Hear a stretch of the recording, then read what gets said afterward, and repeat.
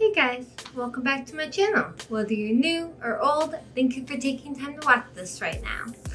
So for today's video, I wanted to do another story time here, and this one I feel like really needs to be put out there for everybody to know about, you know, because I really do want the word to be spread about what happened and all that. So let's just get right into it. So this took place actually this year. I think it was around February. Yeah, it was at February. Me and my fiance decided to go out for our little anniversary, or like anniversary of our relationship in February, and decided to go to this really nice place that is kind of near my house. I know there's multiple locations, called the Melting Pot.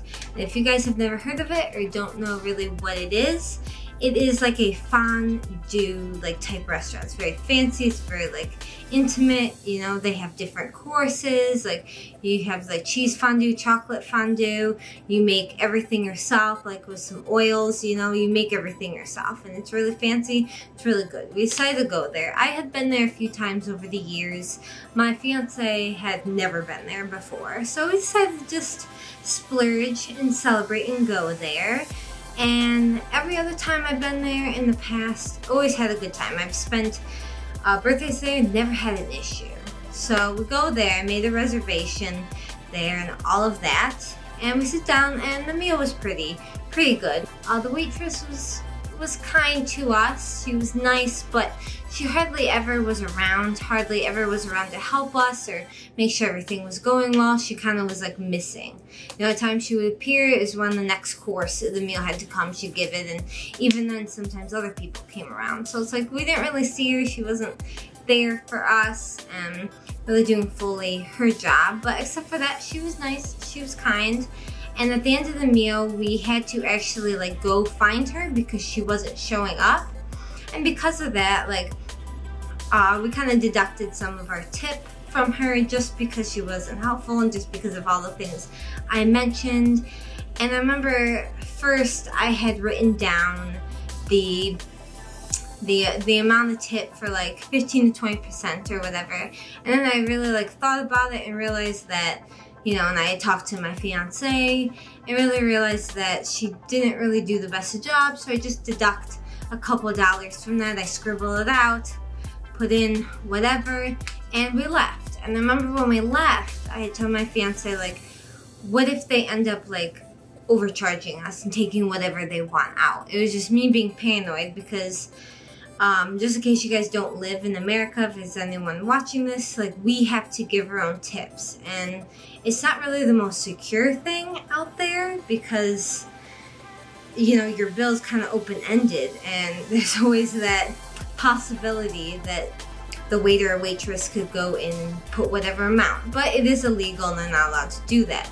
But I just got worried about it, you know, like, what if she saw that I scribbled out her original amount, put less and do that? And my fiance was like, no, that won't happen. That would not happen. Like, that's illegal. She can't do that. But I was still worried, but I had let it go and moved on.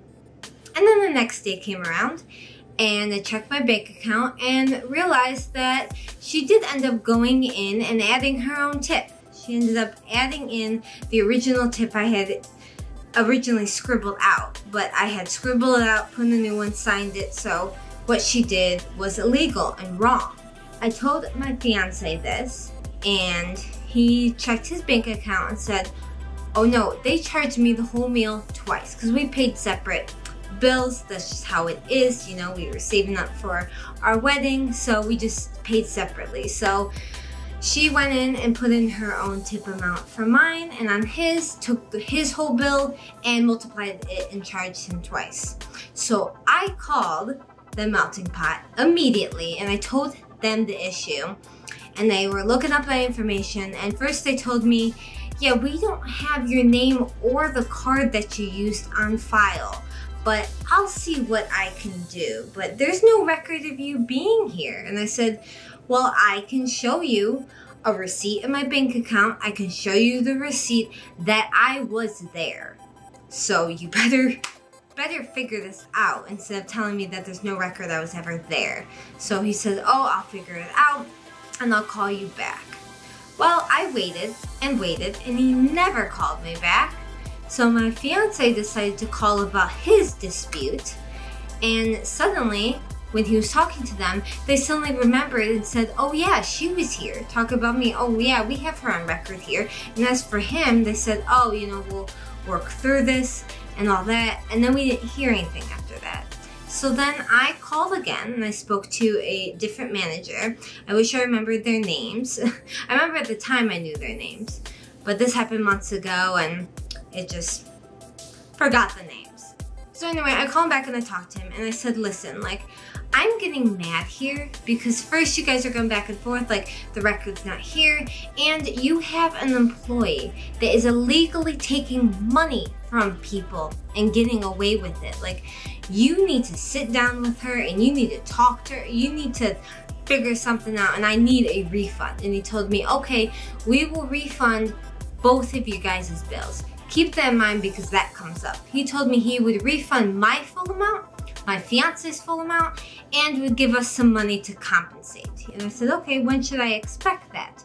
And he said probably within a couple days. So I waited a couple days, and maybe about 3 days later, my refund came through. I was refunded the full amount, and my fiance looked at his bank account and saw that what happened was they took away one of the charges, but then added another on. So he called, right? And he's trying to get through to somebody, and somebody was like, oh, I have to talk to the original person you talked to. Like, you know, I'll get back to you. And I'm really pissed off at this point. I am mad. So I call after that, and I talked to somebody, and I finally had talked to the original manager that I spoke to, and he said, yeah, no, it's coming, just wait, like, it's coming. So I said, okay, it better come, like you're telling me. And we waited more time, and my fiance's refund never came. So he calls them again. I think at this point, we're up to having to call them 4 or 5 times at this point. He calls and says, okay, where's my refund?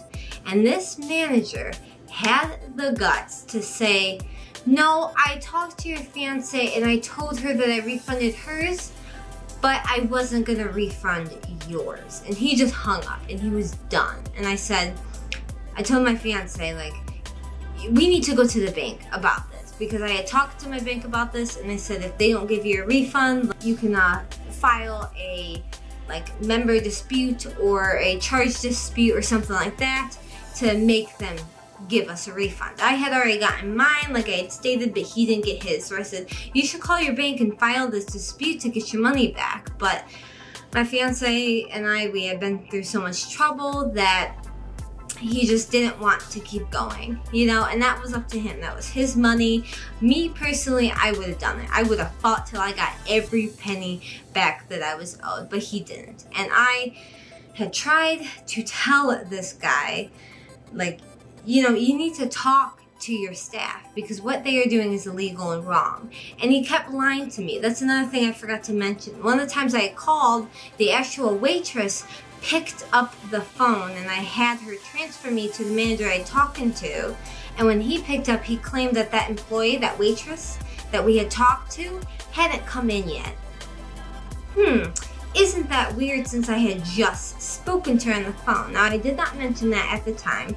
I think I was just overwhelmed with everything and I was just kind of like, I just want my money back. Like, fine, you're lying to me. You're telling me that you will talk to this waitress when she comes in, even though she's there, which basically tells me that they're okay getting away with this.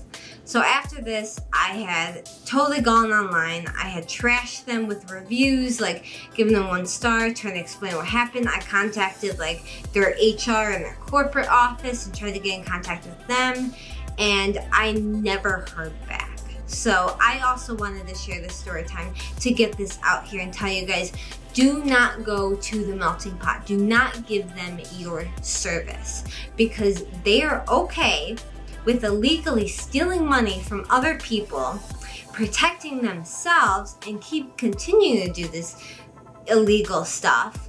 and they don't care at all. And I'm starting to wonder how many more people who had been screwed over by the same waitress or by this company altogether. And I think this is ridiculous, and I think this needs to be out there. I don't know if this is gonna go very far. I know my channel isn't too big. I don't know, but I just wanted to warn you guys above anything else. That's my story for you guys today.